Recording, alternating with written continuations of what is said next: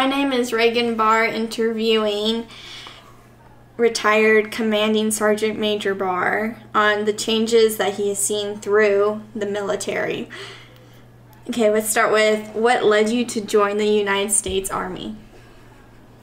Originally, I went to go join the United States Navy, but they would not take me because I was 17 years old at the time, and so the United States Army side of the house would take me at 17. What was your guys' mindset in basic? What'd you guys act like? When I arrived in basic training, the Iran hostage situation in 1980 and 81 had resolved, but they were our main focus, the Iranian military. So our mindset was focused in on two components. One, the Iranian regime, and the second part was the Soviet Union and the possibility of a war in Europe. When you started seeing new recruits come in, did you see a difference in their mindsets? When I arrived to, or when I achieved the rank of sergeant and staff sergeant, was the first time that I started to notice the difference in the conceptual ideas of those that were joining the military. When I joined, we had just come out of the Iran hostage situation, and we were only approximately less than 6 years removed to the end of the Vietnam War. So most of my non-commissioned officers and officers were all Vietnam vets. By the time I became a staff sergeant, my generation had not been in a conflict up to that point. So we started looking at newer soldiers coming in that were more focused in on education benefits, certain other aspects of job training, versus focused in on the potential threats of a conflict. Did they act different in stressful situations than you guys would have? By the late 80s and early 90s, as I went back and forth to Fort Benning, Georgia, where I went through basic training AIT, I visited one of the training battalions where I had gone through, and they had TVs. They had air conditioning. They also had the ability to go use the phone at certain times. They could have snacks in the barracks. I did not when I went through. There was also restrictions on how they could be disciplined, so they came up with this thing called a stress card in the late 80s, early 90s. So if somebody was a recruit and was feeling stressed out by his drill sergeants or his trainers, he could always pull that stress card out and say, hey, I'm starting to feel stressed out. When I went through, the difference was we just unbloused our combat boots and would go for a run. They were wearing tennis shoes and sweats. We would still be in our uniform and our white t-shirts, and if our white t-shirt after a PT session wasn't brown or totally dirty, meant that we didn't put forth 100% effort. And so we would redo the training exercise or event until we were completely dirty, and then we would get in trouble because our boots were unbloused and our shirts were dirty. Well, the newer recruits were more focused in on being not yelled at, not being disciplined to the level in which we were used to. So when they would arrive to our units, there was a lack of understanding when we needed something done. So the disciplinary actions and processes would begin at the unit of assignment versus through the basic and AIT phase. So I heard you said there were stress cards. Did you see the new recruits try to use that in a real life situation? after I had observed that at the basic training and AIT site, and I returned to my unit of assignment, I remember we received a couple new soldiers, and they weren't quite as motivated as we were used to. And so I asked one day, when I was getting a little tense is a good word I would use, whether I was causing them stress, and did they need a stress card. And a couple of the new soldiers, brand new soldiers, said yeah. Okay. So I got some reddish copy paper, cut up a couple little cards, handed them out to the guys. I said, if you ever feel stressed, go ahead and pull that out. And we were getting ready to do a helicopter training exercise, and we had drawn our equipment. The equipment was laid out, and we were getting ready to do our final check and formation before going out to where the helicopters were going to pick us up. And I was standing there doing some checks, and I noticed that one of the brand new soldiers didn't have his 60 millimeter machine gun, and that was his only weapon. So it was kind of disturbing for me that he had forgot his one weapon. And we were moments away from walking out the back door to go to where the helicopters were going to land and pick us up. So I proceeded to get very upset, and I raised my voice a little bit, a couple octaves, and I said, do you feel stressed? And he pulled out his little card that I had given out, and I said, oh, time out, we gotta be calm. So I had all the squad leaders come around. I said, hand me the stress card so I know it's the one I gave you. And I proceeded to tear up the stress card in little pieces, handed it to the other squad leaders, and I said, proceed to chew. And so they all put it in their mouth, started chewing it. As I continued to express my dislike of the fact that he was upset that he had left his weapon, and that I was firmly stressing my concern of his lack of responsibility. So we proceeded to eat the stress card that I had made, and I asked if anybody else in the formation felt stress, and everybody else felt just fine. Okay. Has any of the goals you were taught in basic changed in any way from today? Changed from when I was taught to today. Mm-hmm. I'd say it's an ebb and flow. In other words, when I joined, we had one objective goal that we were being taught. You know, our sense of discipline, honor, integrity, intestinal fortitude to drive through whatever roadblocks we had in front, and to not be just self-reliant but reliant on others. I don't think those goals really ever changed, but the emphasis dipped for a while. But then when 9/11 happened and we found ourselves in conflicts, those same standards were really kind of brought back home to bear, because it was important for everybody to be on the same sheet of music. Okay, moving on from those. Has the policy Bill Clinton passed changed the Army in any way? The don't ask, don't tell policy?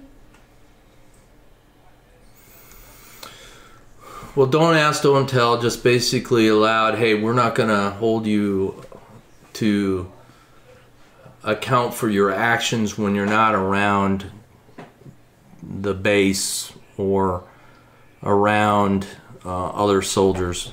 The rule was you still couldn't do inappropriate conduct, you couldn't cross a certain line, and if you were doing something in your private life, we would not ask, and you didn't have to communicate.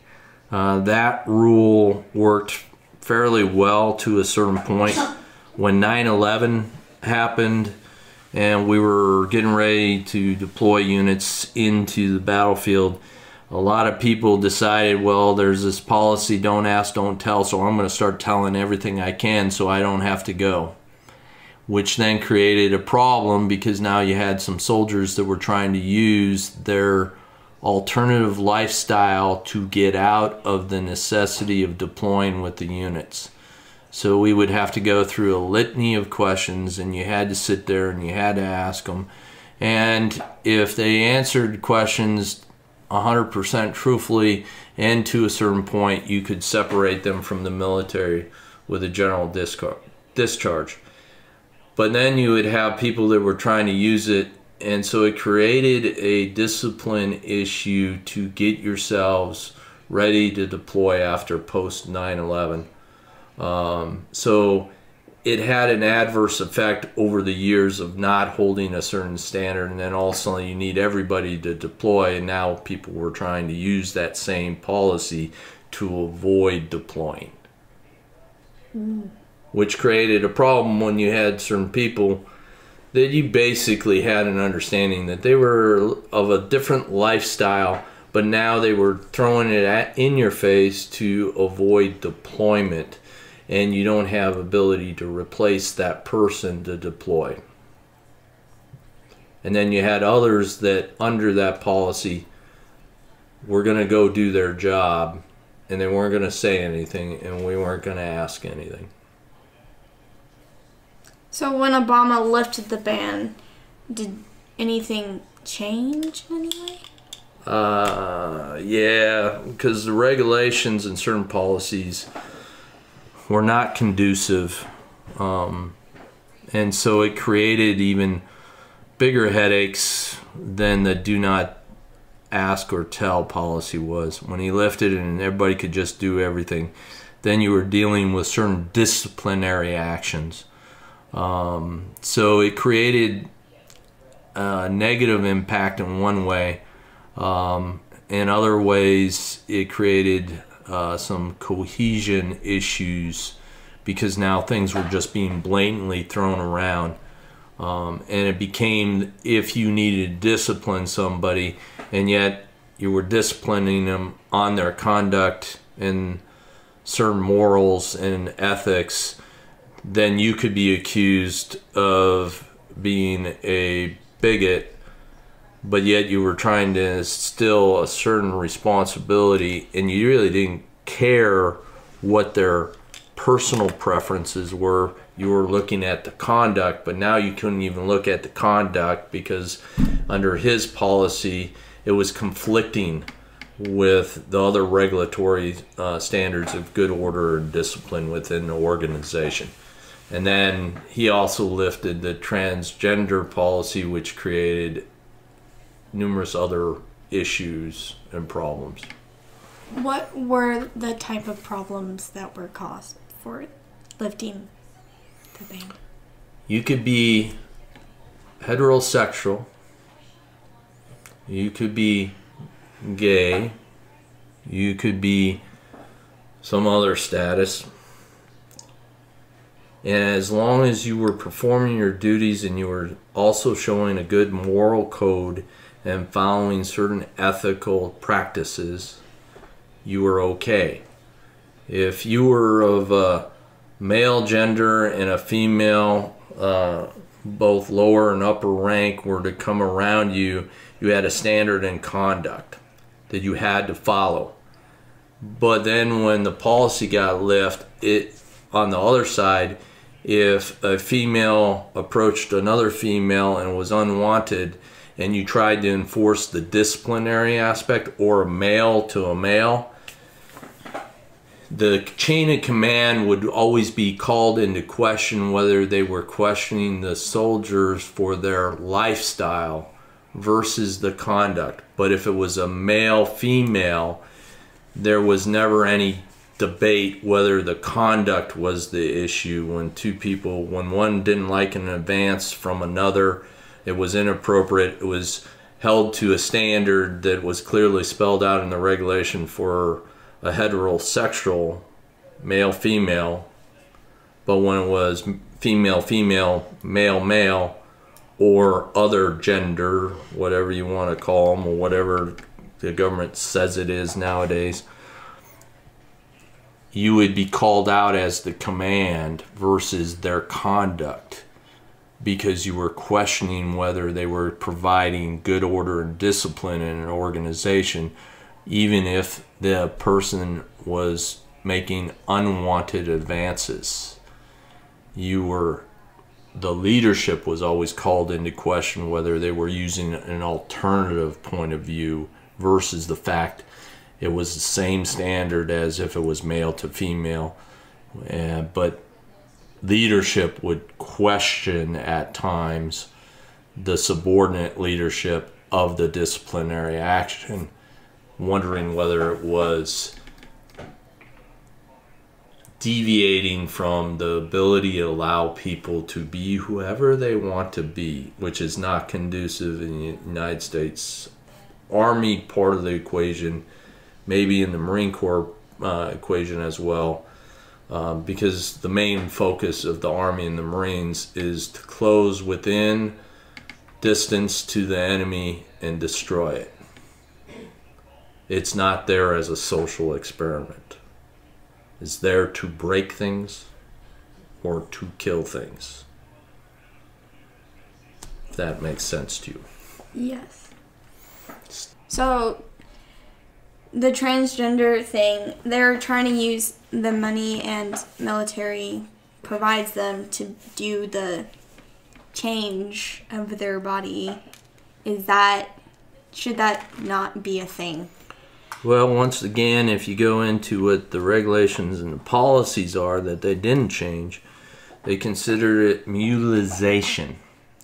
And anybody that either does cutting or any other mutilization or attempted suicide are considered a certain status and are considered unfit for military service under the regulation.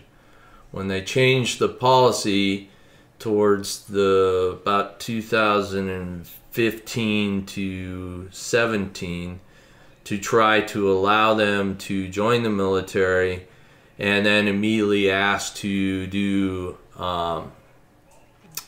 the transformation, what you ended up having is, if they could be approved for it, you were going to spend a couple $100,000 of government taxpayer money. Then the person would be declared undeployable and unfit for service for up to 9 months while the transition happened. So you basically were taking people, enlisting them, spending $80,000 to get them trained and certified in whatever job in the military, assigning them to a unit and immediately not being available for up to 9 months to be able to deploy or to serve the unit in its capacity to meet its missions. And you were going to spend, as I said, approximately $100,000 in U.S. taxpayers for the medical procedure. So it basically became a person that joined and could possibly finish their enlistment and never actually do the job in which they were trained to do. So did that cause an issue? Yes. Because you basically were enlisting people to just do nothing. So until recently, females weren't allowed to do field? No, direct combat operations. Why was that?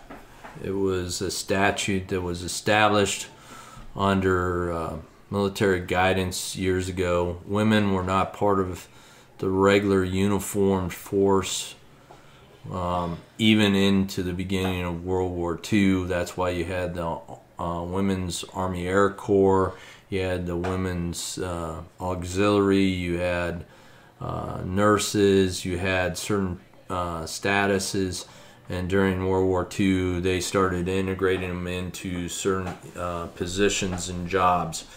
The direct combat operations were always left to male units, all male units.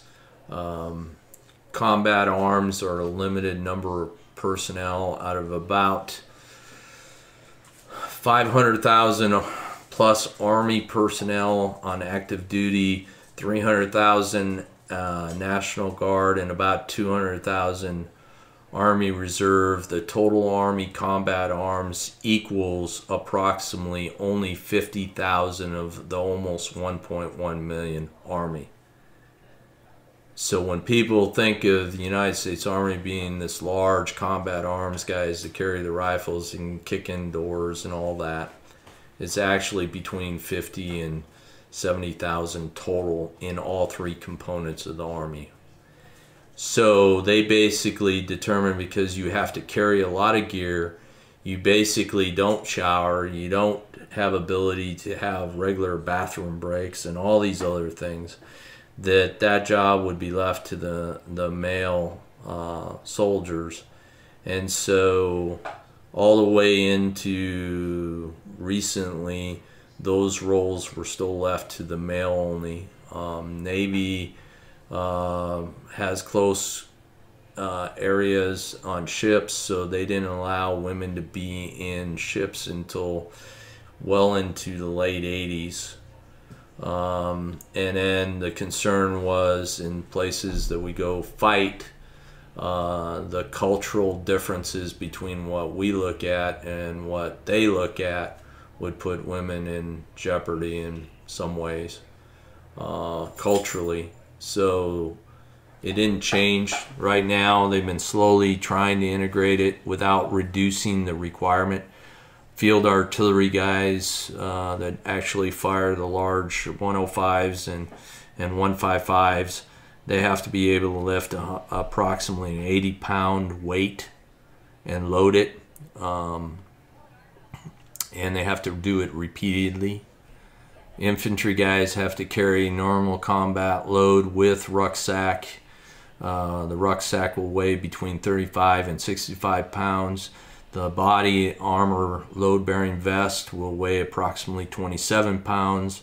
Then you have your rifle, and that's not counting your ammunition and other supplies you need to carry. So it's not uncommon that you're carrying in excess of 150 pounds, and you're doing it over long distances. Infantry must be able to do a full tactical road march of 12 miles in less than 3 hours with full combat gear on their body. So you basically have to run 12 miles with approximately 80 total pounds to include the 35-pound pack. So the physical endurance and the wear and tear on the body was the reason why most of the combat arms units were restricted to male only. Plus, you live long periods of time in remote areas. For like my situation, one of the elements in Afghanistan, we lived with our Afghan partners. So we were combat arms guys living on a compound with our Afghan counterparts. We were eating, sleeping, and we were not given a whole lot of comfort and all that stuff. And when we would do helicopter inserts, we were between 7 and 12,000 foot altitudes, and you had to carry that gear. Plus, when you're moving from point A to point B in a vehicle, you have to go to the bathroom. You're not stopping the vehicle. You're using a gator bottle. Are the height and weight tables gotten stricter since you've been in? No, they fluctuated. The height and weight kind of allowed a little more flexibility early on. And as the equipment changed and the physical fitness requirements changed, it would modify either up or down. So right now, the body weight mass criteria is still there. It's a little more restrictive. The physical fitness test has gotten tougher again. So when I joined, there were 5 events, and then it went to 3 events, and then it went back up now to a multi aspect where it's a lot more physical, weightlifting, dragging, tossing, and then a little bit of running and some pull-ups.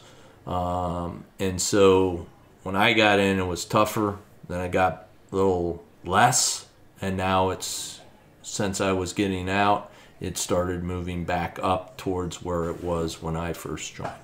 Why would it fluctuate that way? Well, when I joined, we had come out of Vietnam. We were still looking at a Cold War. And then when the Berlin Wall fell and the Cold War kind of faded away between what was the Soviet Union and the Eastern Bloc countries, it was determined that we needed to be a little gentler to those that we joined, i.e. we go back to the stress card. We go back to being a little bit less enforcing the standard. You never would report to a unit out of weight compliance or PT compliance. And then about late 80s, mid 90s, we would get guys that the day they'd arrived from basic AIT, they'd failed the height and weight table and couldn't pass a PT test. And so we would have to fix that at a unit level. Nowadays, because of the battles that we had in the Middle East and Southeast Asia, we need fitness. Fitness is a priority. It helps with readiness. It helps with ability to do the job, to carry your weight, carry and drag wounded across the battlefield. So we've now re-implemented higher standards. Is that an improvement, or should they just keep it all level all the way through? Or no, it needs to improve. In what way? The direction in which they're going. It's a physical readiness test versus a physical PT test. You have to be able to lift your own body weight. You have to be able to put the gear on that you're required to carry. You need to be able to move a 150 to 200 pound person that might be wounded in a combat and drag them across a certain distance or be able to carry them. You don't have time to learn that or figure that out when you're in the battlefield. You have to be ready to do it on day one. So with them modifying and changing to a more tougher standard now, back to almost above the standard in which I first was held to, and take away the part that was in the middle of my service, which was really, there was not a standard. It had gotten dramatically low during the 90s. Yeah. Is there anything else you would want to talk about? Any changes you've seen personally?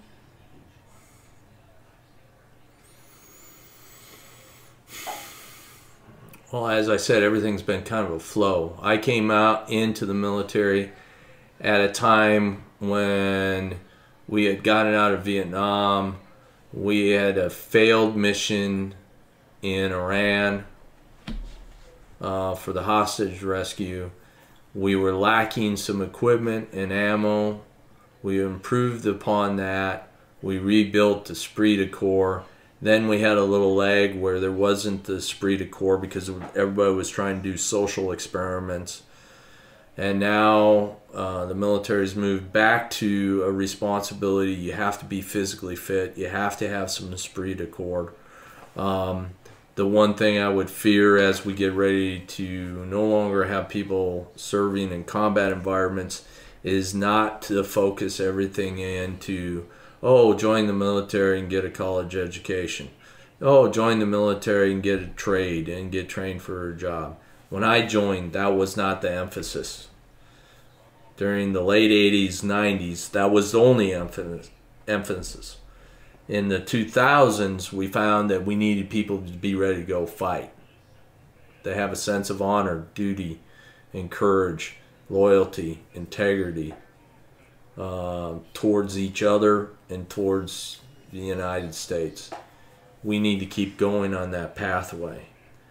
And there are times in which all the branches of service have low number of recruits. In other words, they don't get enough people to join on a given year. don't lower the standards to just make a number. Because when you get ready to deploy a unit, you could have 100 guys. 100 guys or 100 guys and gals. And the unit gets ready to go. Only 65% of them are ready to go. When we went through the late 80s through the 90s, in the beginning of 2011, or 2001, after 9/11, it was not uncommon that the units that were deploying only could muster 60% to 65% of their formation. So that means out of the 100 you needed, 35 to 40 of them were not available. They were out of shape, physically broken, or were not able to be retained in service. So then you were getting ready to deploy a unit, and you still had the mission for 100 people, but you only had 65. It doubles the workload, and it puts people in jeopardy. And the entire time you're deployed, you're going to lose another 25% to injuries and illness. So don't lower the standards. Keep them high. Thank you again for coming and talking with me about the changes you've seen through the Army. Thank you.